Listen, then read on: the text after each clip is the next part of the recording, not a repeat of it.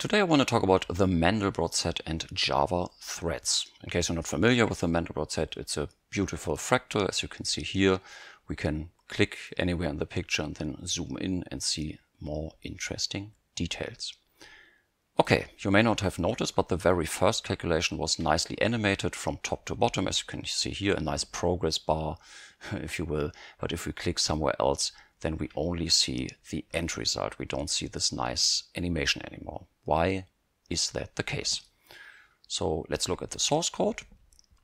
We start with the image, then we wrap that image in an image icon and wrap that in a label, and then we add a mouse listener to that label so we can react to mouse clicks. Okay, then some standard swing stuff to make everything visible, and then we calculate the image for the very first time. And then inside the add mouse listener, we register a mouse listener that at the very end calls calculate image again after zooming in or out. Okay, and inside calculate image, we call this helper method that I wrote myself print thread info. And that's quite interesting. So you can see the first time we call calculate image, which is here in line 37, indeed we are inside the main method, which is called from the main thread. Right? That's just the thread that calls the main method. That's just how Java defines it. Okay, and then all the other times we're inside the calculate method, we are called by our mouse listener, which is called by AWT, which is called by swing, inside the EventQueue thread. Okay, so why is that important? If you look at the calculate image method, we can see every time we're done calculating one line, we call frame.repaint, which in effect puts a request to repaint into the event queue. And those requests in the event queue can only be processed when the event queue thread has nothing to do. So as long as we're inside the calculate image method in the event queue thread, we can't process those repaint requests.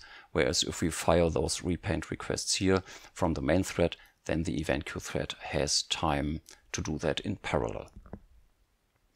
Okay, so in order to solve that problem, in order to always get those nice animations, we have to make sure that this code is performed always in a different thread, not in the event queue thread. And the old school low-level version is to say we create a new thread, and the runnable that we pass to the thread can be a lambda, like this, and then everything here,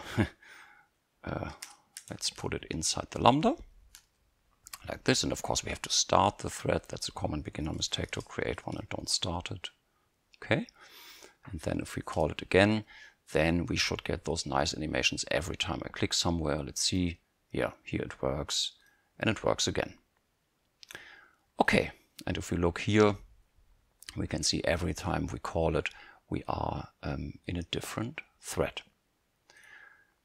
Okay, cool. So speaking of threads, if you look at the main method, how we create the UI, we create the UI from within the main thread. That's illegal. So it used to be legal to create the UI in any thread you liked, and as soon as you made it visible, you weren't allowed to touch the UI anymore. Over time, those requirements got stronger, and now Java says you are not allowed to touch the UI outside of the EventQueue thread. So how do we do that? We say EventQueue invoke later, then pass a lambda again, and then put everything here inside the lambda. And you won't notice any difference, but now for the first time the code is correct and adheres to the Java specification. That's typical for Java threads. If you do something wrong, 99% of the times you won't even notice. Okay. Now these threads that we create here, if we look at those again, if I click more than one time, so let's say I click here and then I click here, you will see that every time we're in a different thread. Well, of course we are. We create a new thread every time, right? That's a bit wasteful. Why are we creating a new thread every time? Can we somehow reuse a single thread so we can save maybe 100 microseconds for thread creation and thread termination? And that's not so simple to do on this low level. So it's like this: you create a thread with a lambda, then you start it, and when the when the lambda, the runnable, is done, then the thread is terminated.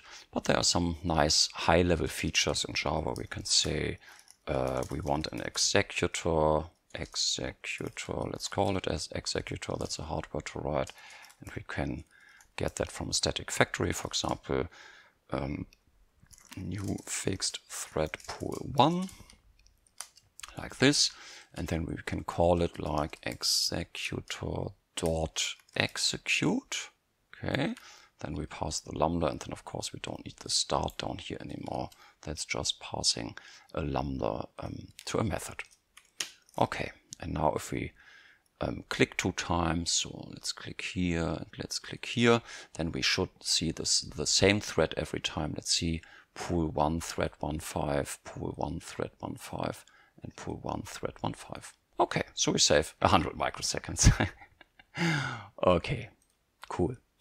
And for this special case, when we only have 1 thread in our fixed thread pool, we can also say new single thread executor. Oops, and that should still work. Let's see. Okay, then we click and we click again. If we now look, the output looks exactly the same, 3 times the same thread. I'm not sure if this simply delegates to the other variant or if this is inherently simpler, more efficient, less memory intensive. I don't know, you could look it up. Okay, cool. Now, if we think of threads and modern machines with multiple cores, of course, we want to parallelize intensive calculations. For example, we could say, why are we calculating all the lines sequentially? Can we somehow do that in parallel? And the first step to do that is to say, let's convert this imperative for loop into a more functional approach. We can say we want an in-stream range from 0 inclusive to height exclusive, then call for each on that, pass a lambda accepting y, and then let's do it like this, so I don't have to move stuff around so much. And then we have to close the for each call and the entire statement. So that should still work and still be sequential. Yeah, it still works, and it still seems to be sequential.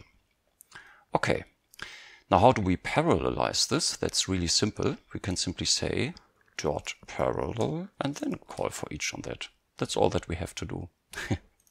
Okay, let's see. Oh yeah, and you can even see the parallelism, right? It's almost impossible to see because my computer is so fast. So if we click into these black areas, which are very hard to compute, then we can see the parallelism better. Yeah, so now the fork join framework will automatically split up the work up onto, I think, 8 threads on my 4-core and 8 hyperthreads machine. Okay, cool. Yeah, so that's really simple.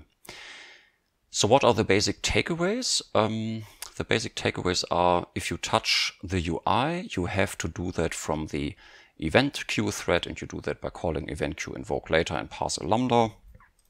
That lambda will then be queued into the EventQueue and processed as soon as possible by the EventQueue thread. Okay. Calling repaint is possible from every thread. That's always thread safe. And if you're doing that from outside the EventQueue thread, then it can be processed immediately. Otherwise, it will be blocked until the calling code is done, basically. Okay, right. So compute-intensive calculations should be performed on a different thread. You can do that with new thread start or with one of those executors. That's probably better to reuse the same thread all the time. And if you want to parallelize for loops, that's quite simple to do. You simply create an in-stream range called parallel on it and then for each. So before this was built into Java, before Java 8, this would have been much harder to implement. You could have split the image yourself into 8 different areas and then compute them, and then some areas would be computed faster than the others, and you wouldn't use your CPU as efficiently. So this is really cool for just a dozen characters or something. Okay, cool. Of course, you have to be wary or careful that you don't have any race conditions here. So what we do is perfectly fine. None of the images that are calculated, or none of the lines that are calculated by different threads touch each other, they don't overlap. And then finally calling repaint triggers synchronization, because internally that event queue is synchronized. So all the changes that you apply here for every pixel in the line will be published correctly. So I'm pretty sure. If you disagree, let me know in the comment section below.